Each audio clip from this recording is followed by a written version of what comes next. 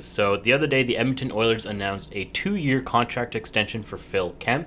Phil Kemp kind of taking the same career path that Vinny Desharnais took. He's a 7th-round draft pick back from 2017, drafted 208th overall, signs a 2-year extension to stay with the Edmonton Oilers / Bakersfield. The guy's 24, he's a right-handed defenseman, 6'3", 202 pounds, and he spent the last 3 years playing for Bakersfield. In 138 games, he's got 40 points last season, getting 21 of those points in 71 games. He also has 76 penalty minutes in 138 regular season games. So he's not going to be a point-producing defenseman. He's going to be a big boy right-handed D. Played for Team USA at the 2019 World Juniors. This is just a depth signing for the Oilers and Condors, but again, we saw it with Vinny Desharnais this season. Never know what spots might become available.